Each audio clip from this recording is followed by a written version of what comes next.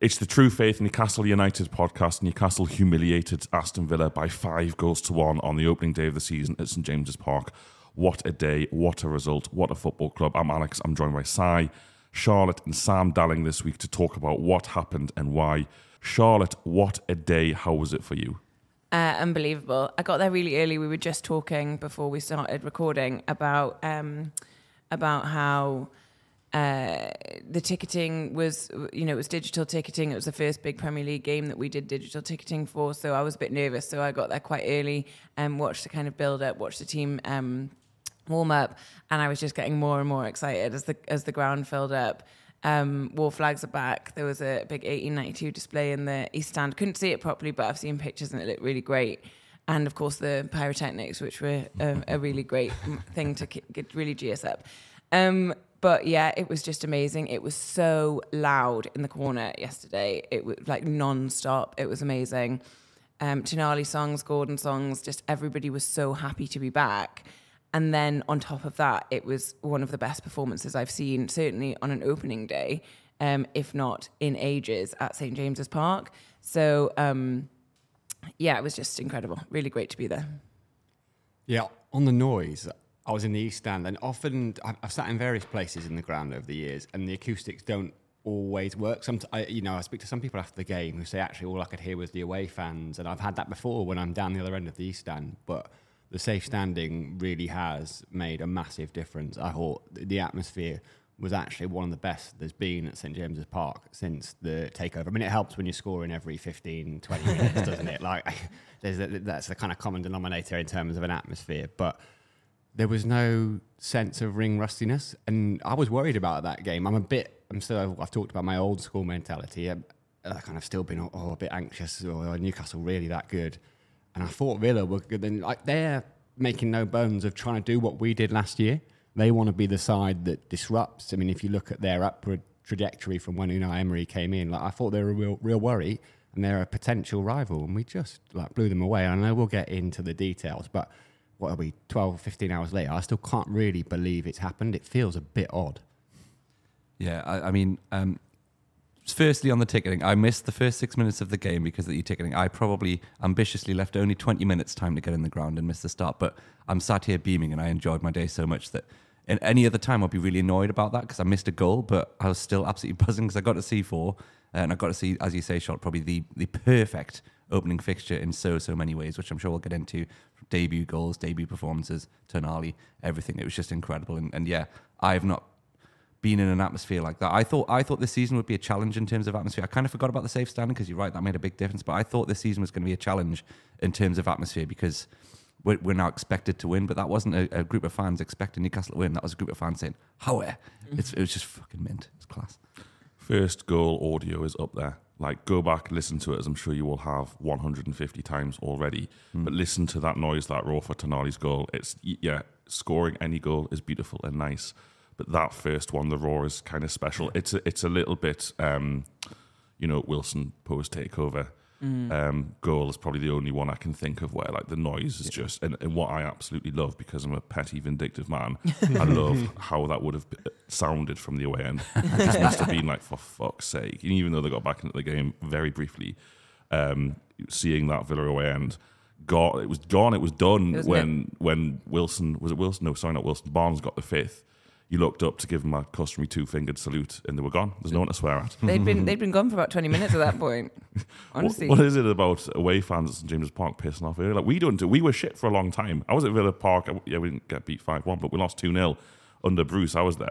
Everyone was annoyed. We stayed till the end, but enough about them. What a day! It just everything was perfect. Yeah, it wasn't perfect sunshine, but it was warm. Maybe too warm.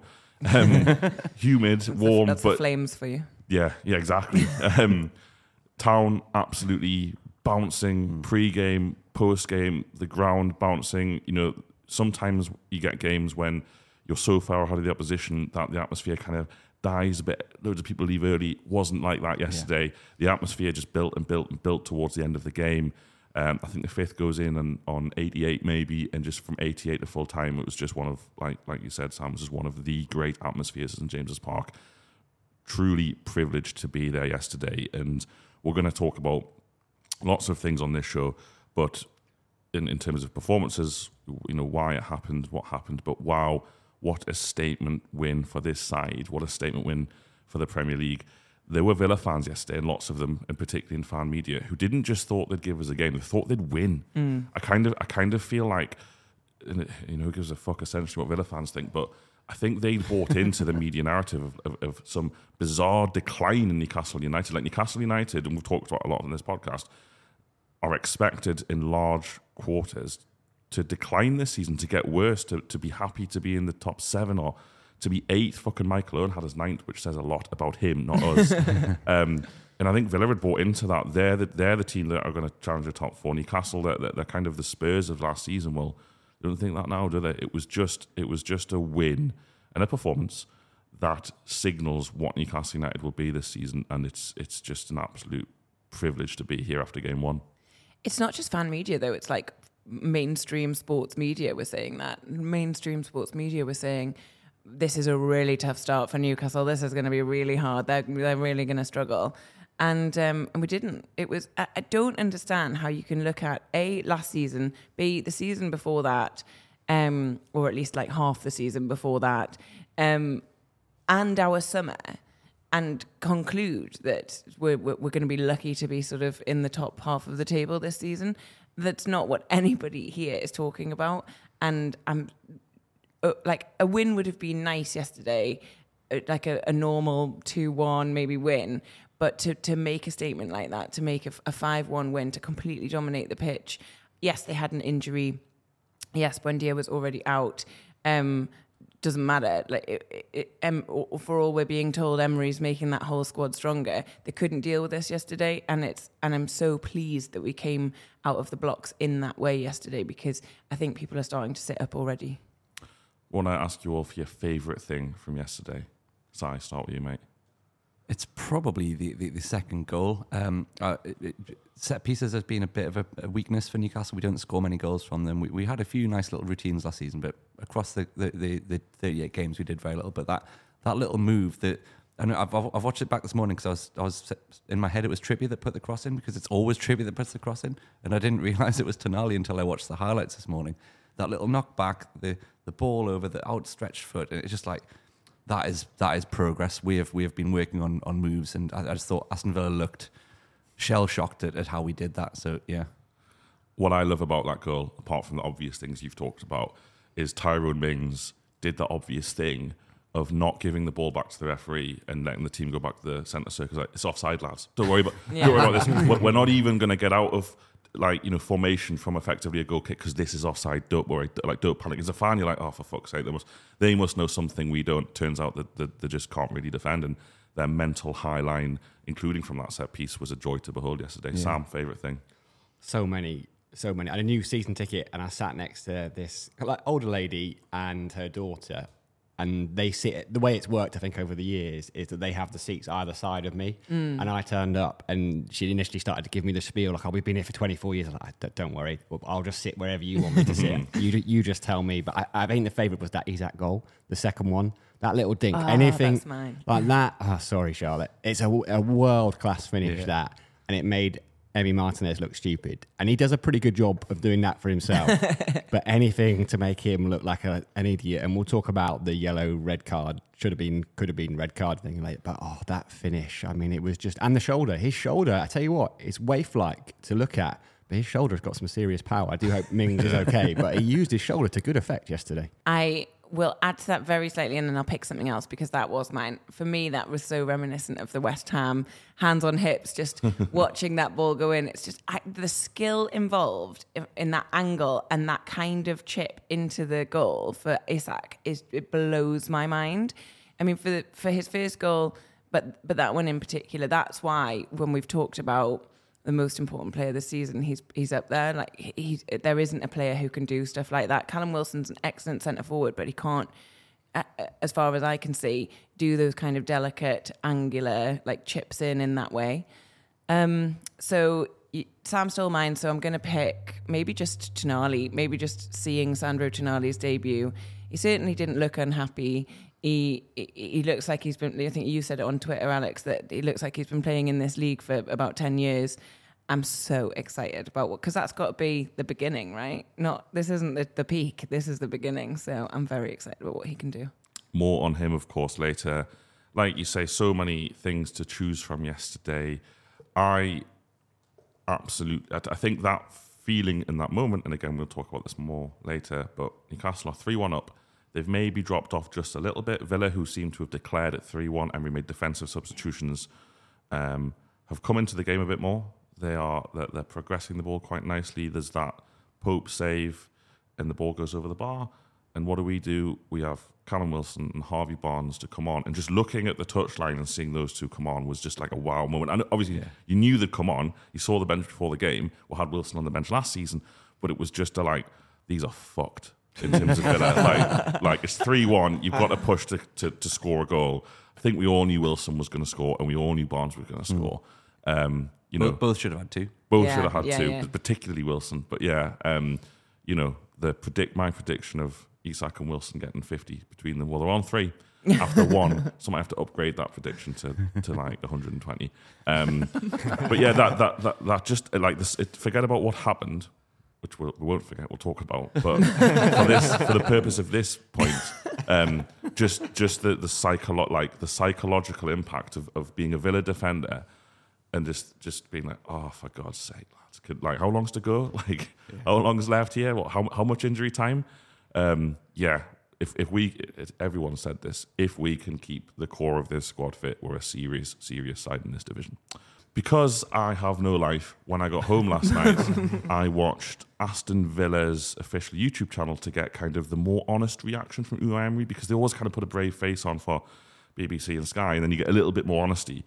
And he said they definitely didn't deserve to lose 5-1. And for once, I agree with Unai Emery. It should have been 7 or 8. It's incredibly honest with him. But let's get into the nitty gritty. So I'll start with you.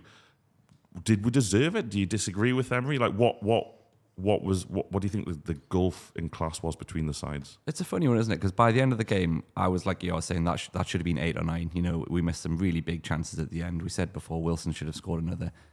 Isak could have scored a hat-trick, and actually Isak coming off on a hat-trick, I thought that was interesting, making that change. And he didn't loves doing that. He did it loads last season with Wilson as well. Handled it very professionally. But yeah, of course we deserved it. We absolutely blew them out of the way. I'll admit, throughout the game, I was quite nervous, and not nervous is probably the wrong word, but there was quite a dramatic game. It was, and Aston Villa weren't terrible. It was a good game of football, but we absolutely prevailed. And the most interesting thing about this kind of new refereeing approach to time wasting and game management is that everyone thought, is that going to affect us? Because we were very good at that kind of shit house we last season. But instead of us wasting loads of time, we've just got an extra 10 minutes at the end of each half to batter teams into the ground. So I think that's going to benefit us because we are the fittest side. We look so fit, every single player. And there's lads off the bench that we are going to punish teams in that stoppage time. We're going to punish teams in the last 10 minutes of halves. And that was the most telling thing for me. That's why we deserved to win, because by the end of each half, they looked done, spent, and we had more to give. And that's a really, really encouraging thought. Sam? I think the beauty of this performance was that we weren't that good. We were very good, but there's room to get better. And Aston Villa weren't that bad. It wasn't like Tottenham last year where you're watching and thinking, well, this is a side that have completely given up. They're a shambles. Yeah. They've got no organisation. They're dead in the water.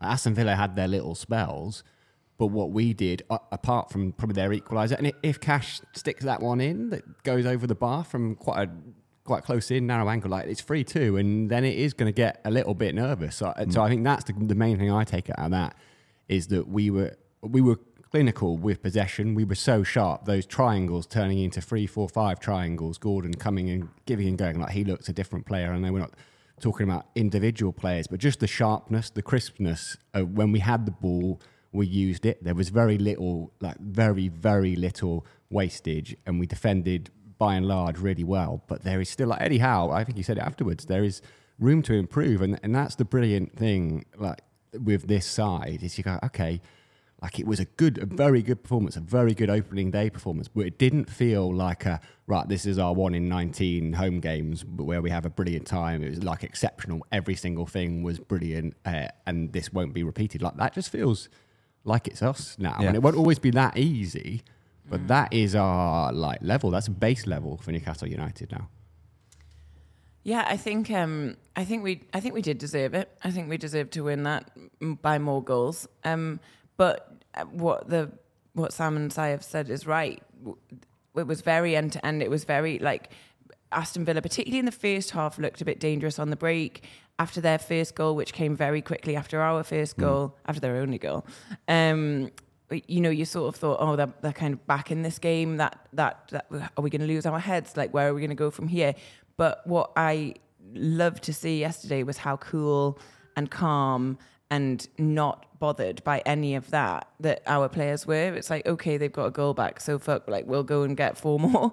I think in terms of having this squad depth now, having subs off the bench that can totally change the game, or we can just not change the game, but sort of augment the game is maybe a better word. We're not looking to bring off an attacker and just bring on a defender just to sort of shut up shop. We can actually go for more goals. We can go for more attacking, and it was just a really great thing to see. But to the point Sam just made, there's so much more to come, and it's so exciting. Exciting is a good word for it, and I agree with you both. I think one of the most pleasing aspects of it isn't just the brilliant football, it isn't just the success of individual performances, or even stuff like the second goal set piece routine, which, by the way, I mean, great finish, great cross, but the skill, like, I know I'm not as good at football as Sven Botman, okay? What? Cards on the table.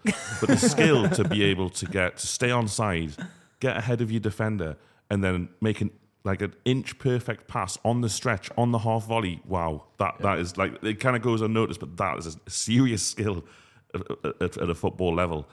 Even though kind of the cross and the finish get the plaudits, but Newcastle were physically dominant yesterday. It was like the power that we have. The discussions about Tonali pre-season, about Gordon pre-season, in particular about Isak. Some people saying Isak doesn't have Wilson's physicality. Well, yesterday they all bullied Aston Villa, and I agree with you, Sam. Villa and Villa fans probably come away from that game thinking, ropey start, terrible last half an hour, but the middle bit was okay, and they might take some solace from that. But I just think physically, like you said, Si, before, as each half wore on, Newcastle United just imposed themselves in a manner that Villa couldn't deal with. And Villa looked very, very well coached, particularly in attack. There's clearly a lot of training ground patterns going on there. They like their wide players to kind of come in and operate space between the midfield and the defence and play balls around the corner and pop balls off. That's fine. And they had some success with that yesterday. It was normal one-way traffic. But as soon as Newcastle United disrupted that, Villa had no answer. And I watched the match with Norman yesterday, and we both kept saying, we were watching Emery closely on the sideline, because we're just above him in the crowd, above the media bit. He was head in hands a lot of that game when Newcastle United were breaking through Villa's midfield, and Villa's midfield players just, there was a point, Costa was chasing Almiron. He chased him for 4 steps and was just like, nah, this is pointless. That happened over and over again, and the space that Newcastle United got in behind Aston Villa, not just because of Villa's high line, but because once Newcastle United players got a 1 or 2 yard start on a Villa player, they couldn't catch them. You saw that with the last 3 goals, realistically. But also that chance Tonali had immediately from the Villa kickoff after the first goal. There's no one near him. There's no one near Anthony Gordon when Martinez makes the save. Villa did not have any answers to us, and that's the most satisfying thing. It's not one of those games where everything you hit goes in and the opposition goalkeeper doesn't make a save, a.k.a. probably Martin Dubravka at Spurs 5-1 defeat a few years ago. It was like, Martinez was arguably one of their better players, because he makes 3 one-on-one saves that if all 3 had gone in, there's no blame attached to the goalkeeper. He makes several other positional saves, which are, I'm thinking of the time he messes up and Almiron gets a first-time shot. He probably should score, but he does recover really well. Martinez has pulled off 4 or 5 saves there that on another day all go in. And Aston Villa at half-time, at 60 minutes, even when Emery tries to go more defensive, nothing works. Nothing can stop us. And it's an incredibly powerful thing. And I think the effect of that last 30 minutes wasn't just the physical domination Newcastle had, but it was Aston Villa mentally disintegrating in front of that crowd, in front of that performance. And that's why the away end left. Yeah. Because it was like, these lads are giving us nothing here. They can't they can't stem the flow, and it just makes me think Villa are not a bad side. Pains me to say it, but they're not a bad side. The quality of our passing and kind of, as you said earlier, Sam, that the productivity with the ball is scarily good, because I think the possession stats were about 50-50, maybe like 55 or something, but basically 50-50, but we were just so much more productive, so much more dangerous, and all of those passes were inch perfect and quick and crisp. We're just playing such better football this season already, and there's only been one game, but my God, if that's what we're going to get this season, I'm now starting to align with you on where we might finish. Everyone always comes around eventually. Maybe you've come around a bit quicker this year than last year. Really quickly, before I bring any of the guys in for any more points, that the upgrade of Tonali, who we're going to talk about in midfield. What upgrade? Come on. Just the ability for that midfield three in particular to link up with one-touch passing got us through Aston Villa's press so easily, so many times. Villa didn't know what to do. It was like we expected, they were expecting more balls to go back to Nick Pope. Pope hardly had a touch yesterday, really, because we don't need to go back to the goalkeeper anymore. When Newcastle United are in possession in their own half, they're kind of now 3 passes away from being one-on-one and goal. That's different to last season. Yeah, it happened at times last season. But I just feel like already we've seen an elevation because of Tonali making other players better and allowing them to showcase their range of passing as well. That, again, how do you stop it? And that's why, we're all like kind of chomping at the bit to talk about Tonali like individually, but it's why there were, amongst fans, amongst media as well, some doubts as to whether he would start, because actually the midfield three for Newcastle, it's the hardest positions to play because they all have to be interchangeable, and it relies so much on relationships and their ability to know and trust exactly where each other are going to be without really having to look. And that's what's most impressive for any player of whatever calibre, however much they cost, to come into that. Bruno and Joe Linton are best mates, and I don't think that should be overlooked in football. Actually, if you're really good mates with someone off the pitch and you have this relationship, then it does build, and it's very difficult to kind of break. We've all, been to new schools or gone to universities or whatever and tried to break into pre-existing friendship groups. Like, to break into that trio and be on the same level is pretty impressive. This team, the characters on this team and the personalities on this team either naturally are or have been told to be the most welcoming, the most inviting kind of group ever. Every comment from Jacob Murphy, from Bruno, from Joe Linton, from all of our players was just the Italian fratello, Italian word for brother. Like, it was all or like their word for brother already. This man's only been in the squad for a month, about a month, maybe a little bit more.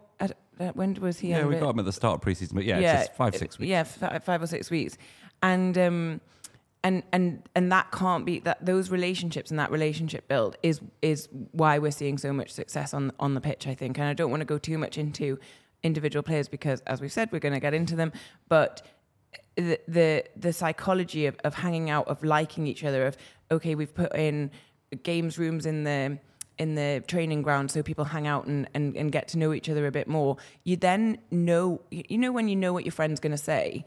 In football, I guess the equivalent is you know where your friend's going to be, you know how they play, you know what they're going to do, or you can reasonably guess. And it's already happening with this midfield.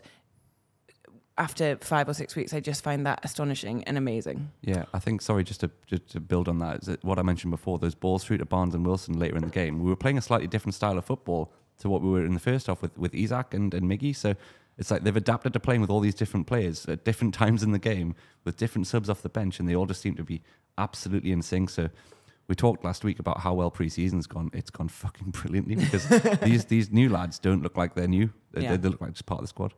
Let's talk Sandro Tonali. We have tried so hard. The discipline on display not to go in on him from minute one in this podcast has been superb, so you have my thanks. Charlotte. No, actually, Sam, because I've not started with you on a question yet. Apologies. Sam, you've got the floor. Oh, my heart sank for a second and then it jumped again. Thank you very much. Look, this man, it's as any Premier League debut, right? We've talked about how he's come into this side, he's been there a month, he looked at home. There were doubts, as I said, about whether he would start. But actually, if you look at it logically, if you stand back, Eddie Howe's idea was to improve the team, and you don't buy a first-class ticket and then go and sit in the standard. And it's nothing against Sean Longstaff. He was brilliant. And the idea last year was you can't beat Aston Villa without Sean Longstaff. But apparently you can. He did play. He did come on, right? But this Crucial.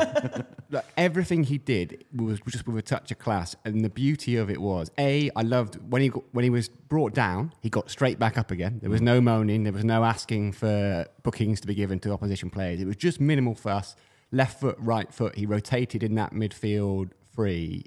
I think I'll let others have a say on him as well because I was wowed by him. But the biggest thing was this wasn't like a debut hat-trick for a striker where you think, okay, they got a hat-trick, but they're not going to keep that up every game. Like, with the best will in the world, a striker isn't going to have that sort of game. It's kind of the dream start. Like, that's just him.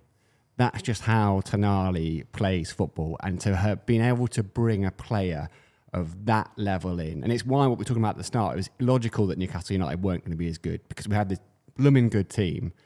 And we've looked at the areas where we can improve, and we've gone out and the recruitment team have got someone who is going to improve it, who fits in perfectly. And it's just a massive, massive upgrade. And Longstaff had a bloody good season last year. But the idea of having Tonali in there, like, wow. Like, if that's his level, if that's his base level, then we are set for a good season. I think as well, and I could, I like to write poetry and sing songs about players that he's won already. Wow, just so classy. Looks like he's been in this league for ages. The goal was absolutely mint to get your foot on the ball.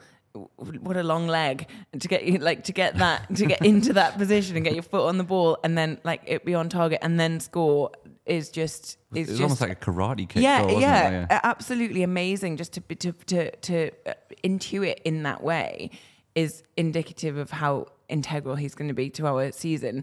But I also kind of want to talk about how I think Howe said after he fell in love with him about a year ago, seeing him play in Milan, and has had his eyes on him ever since.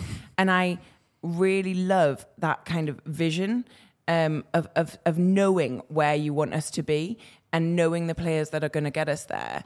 And it makes me very excited. Watching Tonali yesterday makes me very excited for the next season. And the next season, if that's the way that we're thinking about players, year in advance, okay, our midfield isn't there yet, but we're going to be there by the end of the season, then we can buy a player like that. That is massive. Like the foresight, the thinking, the vision for the team. And getting it right as well, because Tonali, you've got it right in Tonali. He was absolutely amazing yesterday. The only other thing I can really talk about that you guys haven't already is in terms of that kind of popping the ball around when Villa were pressing, his trust in his new teammates that he's only been playing with for 3-4 weeks, and their trust in him to do those one-touch passes. And I mean, not just including the midfield, his ability to kind of use Trippier, to use Botman, to use Cher was brilliant, those little passes. And I think that's the kind of... all of those players are now bringing each other's game up. They're all good enough and they're all of a high enough standard that they can trust each other with those passes. There's no panic. There's no, I better just play it safe here. It's like, no, I'm going to play that 3-yard pass, even though he's got someone breathing down his neck, because he will get it back again. It's just, that kind of football was scary. And again, it's something I'm still adjusting to at Newcastle United, because we've never really had that level of ability going on just like throughout the game.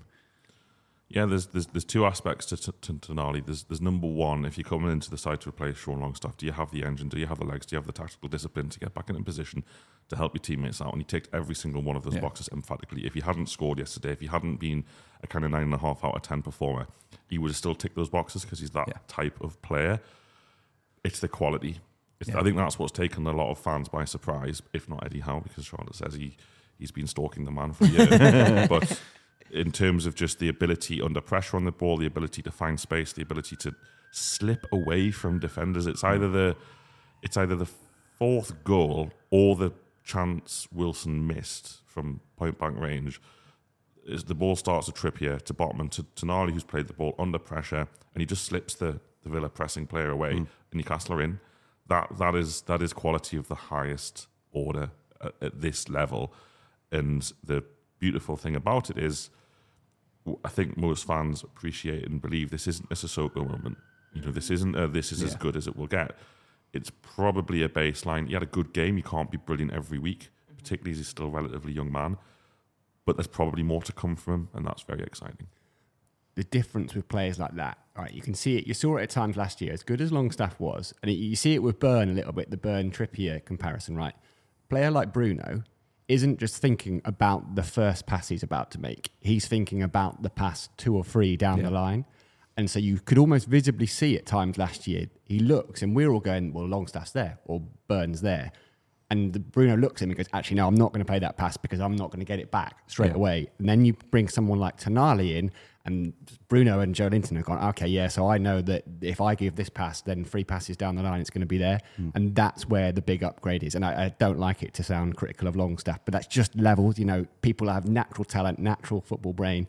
Always massive for a new player to have a big song. He's got the song, doesn't he? It's already there. It's going to be ringing. From minute 1 yesterday. Yeah. Let's move on to a player who doesn't have a song, which is a bit of a scandal. You know, I think as fans we need to do a bit better. Alexander Isak. I mean, he does have a song, but it's not as well known and sang as prominently by large numbers of people. But Isak yesterday, you know, I think Johnny Greenwood of this podcast tweeted it. It ends the debate about should Isak play on the left or through the middle. In my opinion, there was never a debate, but most people, including Eddie Howe, to be fair to Johnny, there was clearly a debate. You know, Si, thoughts on Isak? Yeah, there was a bit of there was a lot of ABBA yesterday because that is now our songbook comes straight out of ABBA. But he did get his a little bit of a song going in the corner. But yes, Isak is just everything we said last week is exactly what we saw. This guy is a cut above anything we've ever had in terms of a centre forward, Shearer aside, for different reasons. But the things he can do and that third goal which you've talked about, no one else can do. He is probably going to be the best striker in the Premier League. Only Haaland can do better than potentially, but he's not.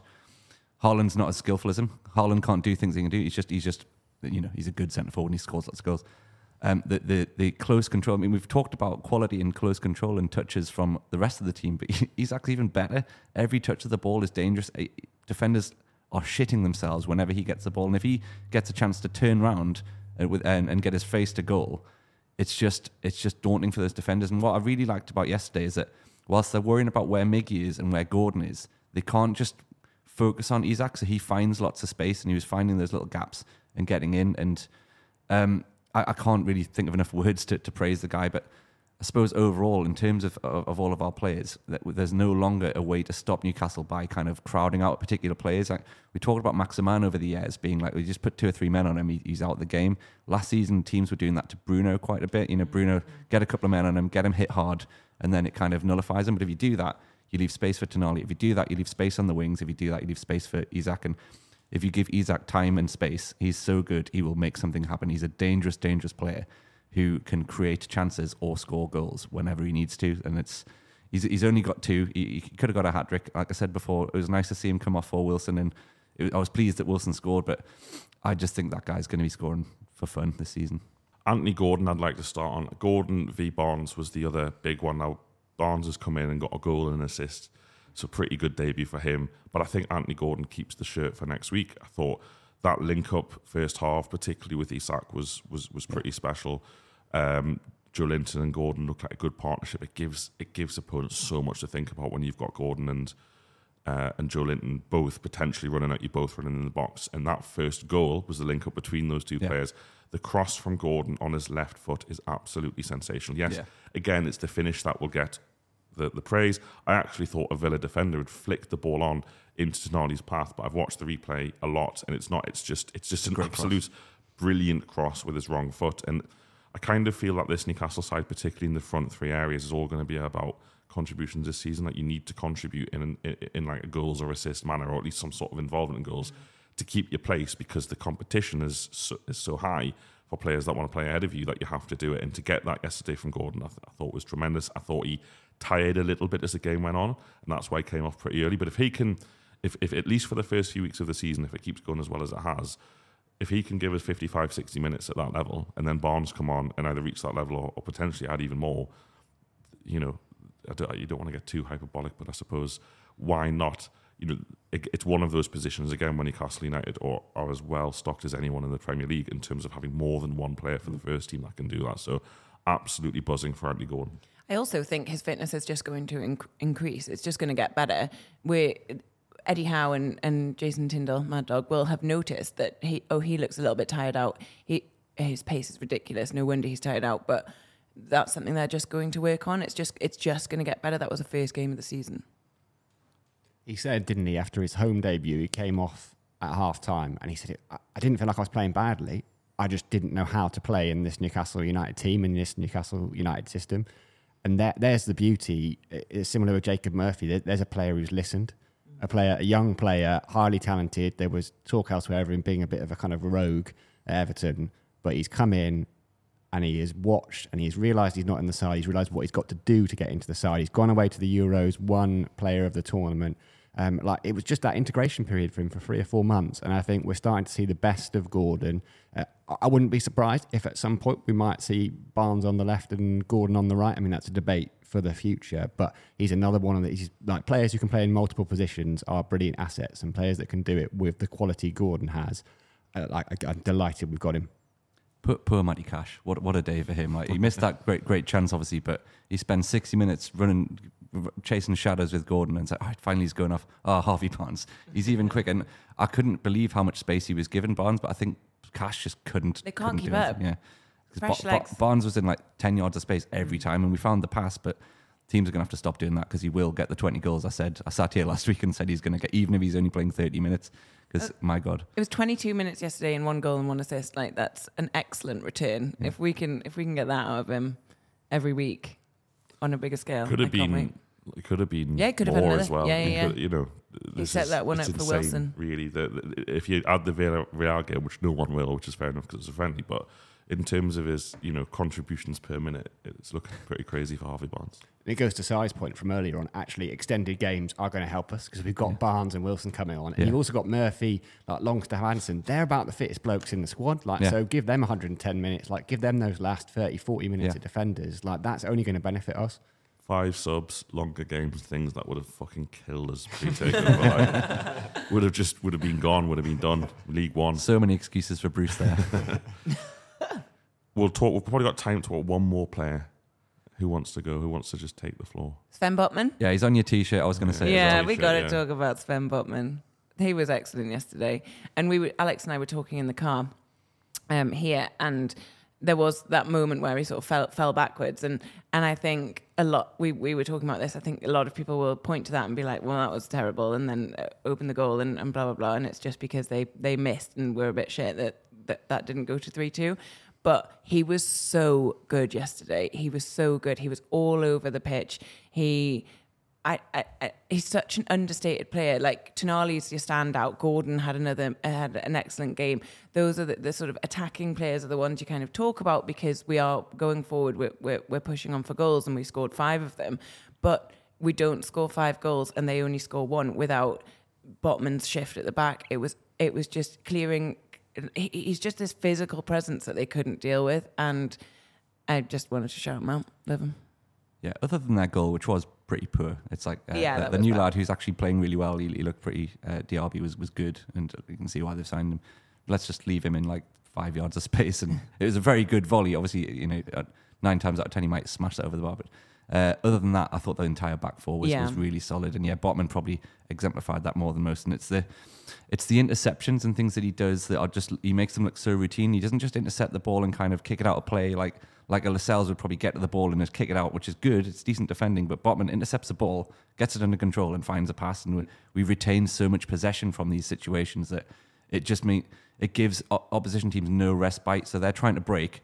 We nick the ball back, and then they're defending again because we don't just nick the ball back and immediately recycle it into an attacking threat. And Botman is so good at that. And it's what we were saying before, isn't it? It's not passing back to Nick Pope, and Nick Pope has got nothing to do. He's just, Botman identifies where the ball needs to go, gets it, and puts it there. It's just so good. Yeah.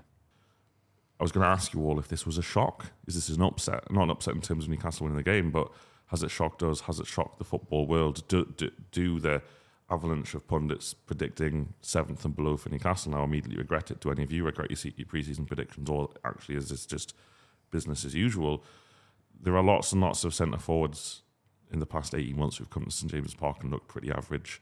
There are lots of teams that have come to St James's Park and look pretty average and they're not. And if you think of 2 of Newcastle's last 3 home games have been against Brighton, who are a good side, and against Villa, who are a good side, and both were lucky to lose by what they did. Yeah, like that's pretty good. That Arsenal aren't doing that to top teams. Liverpool aren't doing that to top teams anymore. Are Manchester City doing it? We'll see. Probably they're the one side, but it almost feels like St James's Park is the hardest place to go, not just because of Newcastle's overall very good record there last season, but in terms of just watching the football yesterday. You know, you're right. Diaby had a good game. No one else did. And Newcastle won every single individual battle across that pitch. Emery's making changes at half-time. Emery's making changes, having to make changes to try and shift the narrative of the game, and he just can't. He's a good manager, and he can't do it. He is unable. And Bartman is a crucial part of that, and I thought he was brilliant yesterday. And I think his, like you just said, his ability to find a teammate in space, but he also trusts his teammates. He trusts his midfielders under pressure. And that's quite important as well, because Newcastle very rarely go long. Like, we can and do sometimes occasionally under Howe. We don't need to at the minute because we're able to play through teams with such ease. And that probably starts with Bartman, Shaw and Trippier at least. But let's talk about this question to end the shot then. You know, has this shocked the football world? Is it shocked you guys? What do you think? I'm not shocked. I don't think shock is the right word. I thought we'd win. I was sort of quietly confident that we'd win, but not so emphatically, not by so many goals, not by such an easy performance against what is a good side. In terms of the football world, pundits and stuff, yeah, I think they probably are sitting up a little bit. They'll probably reserve their judgments and try and preserve their egos a little bit by saying, well, it's one game, it's the first game of the season, so it's St James's Park, they've got Man City next week. But I think people are going to quite quickly revise how they see Newcastle finishing this season, because if that was the beginning of our season, there's so much more to come. I think a lot of people, pundits-wise, expected Villa to come and get something. Actually, there's a lot of talk about Aston Villa, and they were blown away. I was shocked. I thought we'd win. I did think we'd win because we are a very, very good side. I didn't think we'd win 5-1. And we wouldn't always win that game 5-1, I don't think. But there was all this talk that whatever the algorithm is about how Newcastle's start is so hard, like the hardest in the league. But actually, get those games. It's the perfect time to have them. When there's no midweek competitions, there's just one game every Saturday. Have those games now. Like, it's not logical that we won't be as good as last season. I think I said at the start of the season, well, there was only a week ago, that I thought we'd finish fourth. And that, obviously, yesterday hasn't done anything to change that. You look at the other teams, like, all we're doing is upgrading an existing system. Other sides, like Chelsea, will probably be pretty good in 2 or 3 years' time. But to make wholesale changes, Liverpool have got a whole new midfield. Like, they are having to make it's major surgery, whereas we're just bringing in just little upgrades. Like, not shocked, but a little bit surprised at the result. Delighted, obviously. Yeah, I think I don't mind pundits underestimating us. It's a good thing to go under the radar and just go about our business. I think that's how Howard prefer it, rather than everyone talking us up and having to kind of justify that. But yeah, I think we've definitely shocked the world. I was shocked. I think it's fair to say I was shocked now. Not because I didn't think we'd win the game like you, Sam. I'm sure I was saying 3-0 in the pub before the game, which would have been just as good a result, obviously. But I was surprised by how good we are in the first game of the season, and that's probably down to the fixture list that we knew about. I think Eddie Howe knew he had to prepare for these fixtures a bit more thoroughly. He knows what's coming in September in terms of the fixture crunch with the Premier League, Champions League. So it's very important that we actually did get points on the board and got our season going early. I always refer back to last year when I thought it took us a while to get going, and we talk about momentum and we talk about the confidence building over those first 6 or 7 games. And then we really hit our stride towards the end of September and into October, November, before the World Cup disrupted that, and then we had to kind of start from scratch again. Whereas we've started like we're in the middle of that run this year, when that's probably down to good preparation, good pre-season, lots of confidence in the camp. But I was blown away by how good we were so quickly, because, like I say, I've got used to us taking a bit of time to work out kind of our best formula, work out how to break teams down. And like you said, Sam, Villa was supposed to be good, and they came here expecting to give us a game, and like how dominant we were is scary. And I'll admit to being shocked by the performance. As fans, I think a lot of us write off pre-season. Like we're sitting here talking about this being the first game of the season. For Eddie Howe and Jason Tyndall, it isn't. It's the 8th or 9th game of the season. Like, the first game of the season was Gateshead, and actually they are. Whereas in the past, people like Bruce or like pre-season has just been like, "Wow, who hasn't played this week? Right, he needs 45, he needs 60." Like, they have been meticulous in their planning, and there's a plan building towards this. So it wouldn't have shocked them. That's the thing about it. It's not their first game of the season. They've had a month, 8 or 9 games in, we just as supporters are so conditioned to pre-season just being a bit of a write-off, just a bit of a try and get 90 minutes into a few of the lads' legs, but it's not like that anymore. I think we've shocked a lot of the football world. I think a lot of the stuff has probably been disrespectful, really, towards Newcastle, particularly from Carragher, Neville. Does it matter? No. People forget about these things pretty quickly once the season actually starts. But one of the reasons we've talked about it so much in this podcast is, why would we get worse? There's the Champions League to consider. There will be more games. There's lots could go wrong, but there's also a hell of a lot could go right for this Newcastle side. And I think what we saw yesterday, like you said earlier, Sam, this wasn't the perfect game from Newcastle. This wasn't like everything was amazing. This wasn't the game of their lives. This was just Newcastle United operating somewhere near the top of their capability. There's work to do still, as Howe said after the game. And I just think Newcastle are better than Aston Villa, particularly at home. They're just better than them, and that puts us in a tremendous position. On top of that, you have St James's Park factor, which again yesterday was just at the top. St James's was at the top of its game yesterday as well in terms of a fan base, and it's just very, very hard to stop that. And that's one of the great things about this season. And this is one of the great things about next week, is we immediately go into a fixture against Manchester City, where once again we'll be able to test ourselves and kind of talk about how good we both are and could be as the season progresses. And it's a good time to play Man City, like Sam said. It's also a good time to play them because they play a cup final this week and we don't. We have a full week to prepare. Man City have a big squad. They're used to this kind of thing. I'm sure they'll be okay because of it. But I'm going to the game. I can't wait. Just get me now to Saturday night to the ludicrous kickoff time of 8 p.m. To accommodate this cup final that they've got.